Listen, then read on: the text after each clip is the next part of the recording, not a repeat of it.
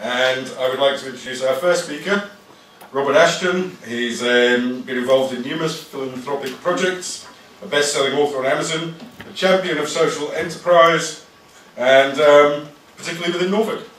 Welcome, Robert.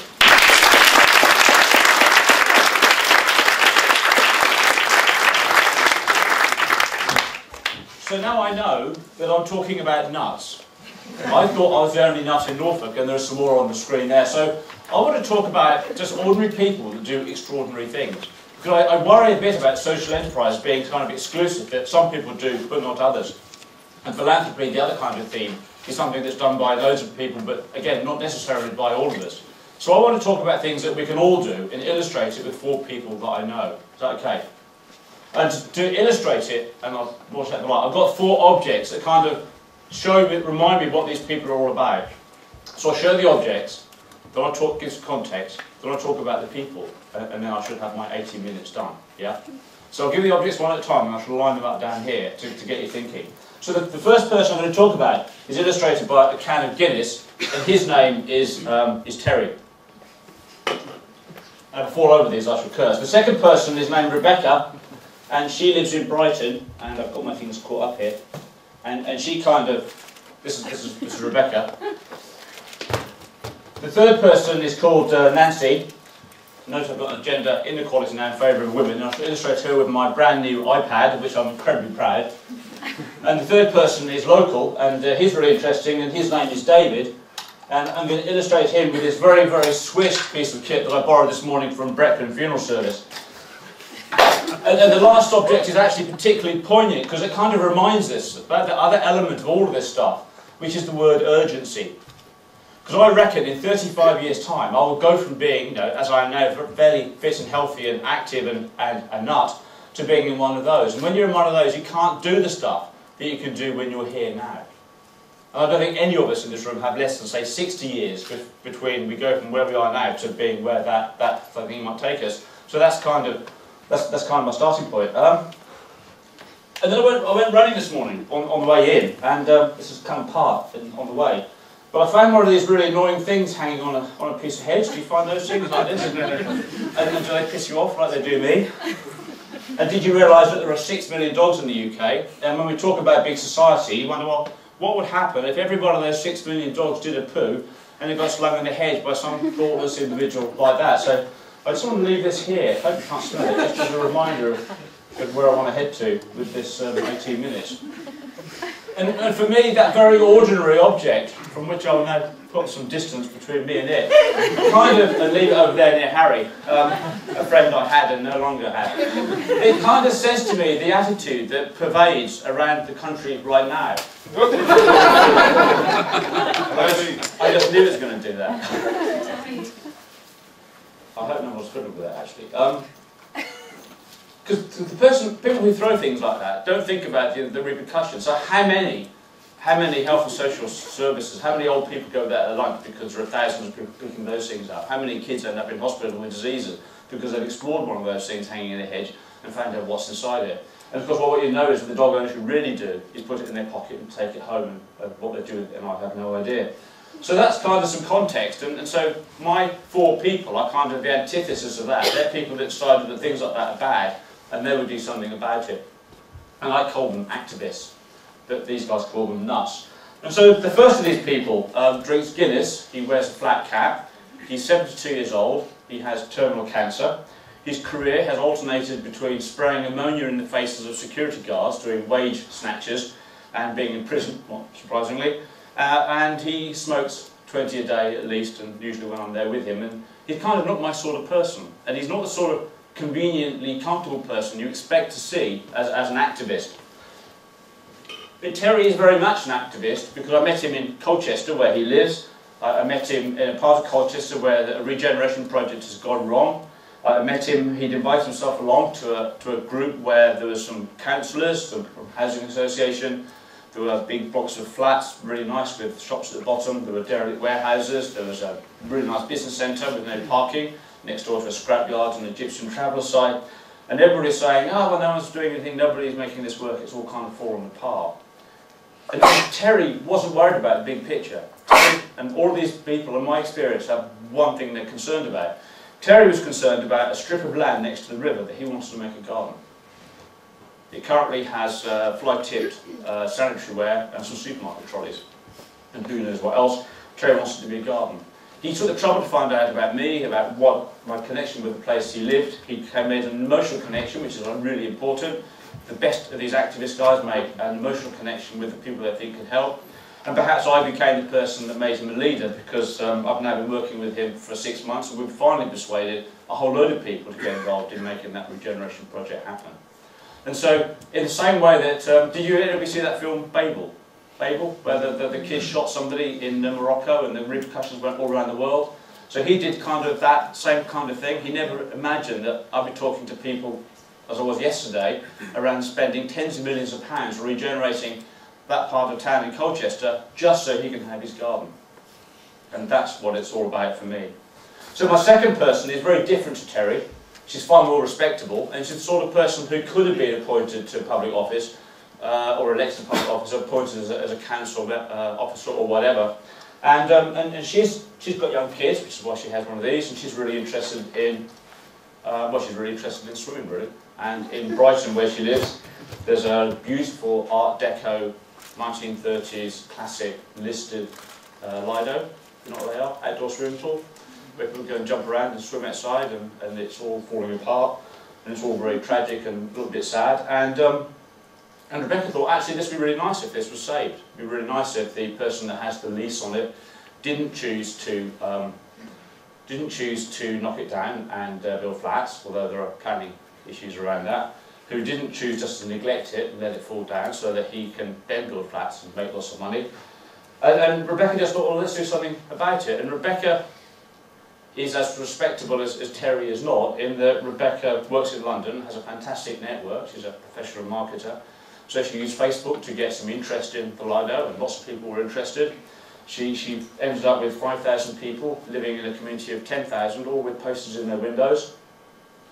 She then set about talking to the council, who kind of did what councils often do, which is say, well, there are processes and protocols and process democracy. If you talk to a local elected member and basically, you know, piss off and leave us alone. And so she did three really clever things. She found out that if it was grade 2 star listed, it could go onto the at-risk register, which would mean that it would have to be repaired, brought up to standard, yeah? And she kind of did that through a process of lobbying and talking to different people. And so all of a sudden now, this Lido is grade 2 star listed and on the at-risk register. So the council, being the council, kicked into action and decided that it was going to cost 400 grand to repair this place. So they put like one of those legal things on the leaseholder that says you've got to spend 400 grand and improve it. So the man who wants to knock it down is now faced with a £400,000 bill. Guess what that does to the value of the place? It reduces it to zero. She then has a 50-page business plan put together with some really clever people in London, the best business plan I've ever seen, that shows how her and her community will create a new organisation to run this thing for the benefit of the people of her part of Brighton, Saltdean. And she's done all of that, not because she had the right to do it, not because it was necessarily the right thing to do, but because she wanted it to happen. Because kind of self-interest, she wanted it for her kids and her neighbours. She wanted her kids to swim in this place. She wants to be able to sit in a cafe with her neighbours and friends and talk about the stuff you talk about when your kids are swimming in the summer. And she even thought about how to make it profitable, because most swimming pools are not. And such that if you have an ice rink in the winter, it makes money, and in the summer that money you made in the winter gets you to subsidise the swimming in the summer. So two quite different people, but actually they've achieved the same result. They've both seen the need, become single, focused on a single issue, and gone for it. But both from the outside of organisations. The third illustrated by the iPad that you can't possibly see, and now I can't because I'm standing in the light. The iPad is to illustrate somebody called Nancy. And Nancy's interesting because Nancy actually works for an organisation. So Nancy has the right to be that change, to make that stuff happen. Nancy runs a planning charity in London, and planning is a really hot topic right now with kind of change in regulations and localism and all that other stuff. And what makes Nancy one of those activists in my eyes is that Nancy has decided that rather than just going and getting another job when her government funding, the government funding for her organisation kind of diminishes, she's going to go off and save it. And so she's like not responding to the usual stuff about, well, just cut back until we disappear. She's fighting back. And she's doing that by building relationships with people she would never have built relationships with before, like a bank, like an airtime provider, a mobile phone company, like somebody who produces software that enables people to talk to their councils through their iPads and iPhones. And so where she's going, in the face of localism, which is cutting her funding back, is she's actually creating a localism app which will enable everybody in the country to comment on what's going on around them in the world. And so, because the other irony, the thing that really makes her mad, because all these people again get mad, something makes them mad, yes, so mad because there's no garden, mad because the pool's closing, and mad because the government cut the money, and mad because when you're in London, the people that have the most to say about development are the people that live in the leafy streets of Islington and very articulate, and the people that always get the rough end of the deal, the people that always have the scrapyard on their doorstep, are like the Somalis who arrived two years ago, don't speak English very well, and they live in a rotting tenement down near the Thames somewhere. And so that whole thing about equality has driven her to create a localism app, and she will generate income for her organisation by selling the data that provides. And then my last is the local one. And I'm really interested actually in the journey that I will one day make from being here to being like that, and I guess some of you might have thought about that as well. Not if you're as young as Rory, but if you're older, you certainly would have done. And did you know that in Norfolk, where we live, we are the only county that does not have independently funded and run hospice provision, apart from the Children's Hospice at Gwynman. 4% of people in the UK die in a hospice, unless they're in Norfolk. Really interesting fact, isn't it? The other interesting fact is that if you're born with something not quite right, the NHS does fix it. If you're dying and things aren't quite right, they don't fix it. About 35% of hospice funding comes from the NHS, the rest is raised locally. A guy called David, who lives in Great Yarmouth, who's the last of my subjects, David kind of picked up on this, and he thought, well, why should that be? Why should we have, you know, a hospice in kind of a hospice provision in Norwich run by the NHS, but one in West Norfolk that's struggling to get off the ground, huge need in Great Yarmouth, but nobody doing anything about it. And everybody said to him, it won't work. Everybody said to him, you can't raise that sort of money in Great Yarmouth. Everybody said, it's just not possible. People said, go away. It's kind of embarrassing having him making all that noise. But the thing about David is he's got this kind of tenacity, hung in there for 5 years, being told it won't work, finding ways to make it work. And as a result of that, he will win through and he will succeed. There is no doubt about that. So kind of what connects them together for me, I suppose, is the fact that they are all people that were not content just to sit back and let it happen. They weren't content just to sit back and accept the status quo. They weren't content just to sort of sit there and kind of, you know, let other people do stuff. They didn't sort of leave things hanging on trees. They'd do something kind of different. And David, of all the people, said to me a couple of days ago that the one thing that really made him actually hang in there was the fact that when he got a lot older, he didn't want to look back and say, I didn't do anything. I wonder how many of us think like that right now. How many of us could take that step and do something that we haven't done before? How many of us have a passion for something, have an anger for something which actually isn't being done, or isn't being done well, or somebody somewhere has told us it's being done correctly when we know deep down it isn't? And how many of us are actually going to take that first step and make that thing happen? And I suppose that the other thing for me is that when you start to look at the things that bug you, just fall them off and I get back again, and you kind of explore them, they're not really as scary as you kind of first think. You kind of have a rummage around.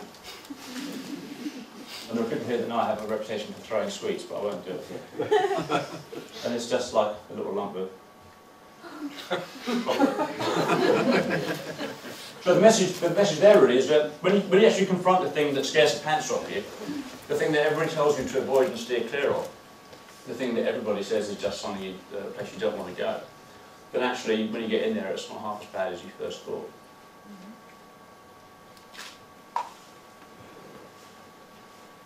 So where does that leave me with you right now? I guess that's about thinking, so what I've tried to do is to set a scene. I've tried to illustrate with very ordinary people with ordinary backgrounds how they've kind of just done what needs to be done. And I just wonder how many of us, as I said earlier, how many of us actually will do that stuff ourselves? How many of us will make that step? How many of you done one of these training courses? I did Common Purpose a few years ago with some people in the room, and it's all about what you can do to change your world, and half the people go away and do nothing. Half of those that are there think about it and do nothing, and 3 people do something. And yet, it kind of, my experience says that when you are that person, you start something, other people do quite quickly follow, as the thing on the screen kind of showed. So my message, I guess then, just to close just ahead of time now, I'm just considering having that clock like that, is that, yeah, what's the message? The message is frankly, just do it. The message has to be just do it. There is no other message. And councils actually want you to do it as well, but will never say so, in my experience. Big organisations can't do it because they can't move fast enough. But they can't do it quite quick to follow once you start doing something. I bet there are examples around Norwich now. I bet when we all walk out of this room, we walk up those stairs and we walk out into the rain of the wonderful Norfolk spring, and we'll think, well, what about those things? What are the things you see that you think you can change? And bear in mind that the world has kind of changed out there. So all this big society stuff that government talks about and all this localism is like a toolkit of legislation that enables this stuff to happen. So the other thing about it right now, in the same way that creates a degree of urgency around mortality, there's also a degree of urgency around, well, now's the time to do it, because actually now you can do it, now you can make it work. And everything's there to make it possible, whereas a while ago it wasn't. And I think that's me done.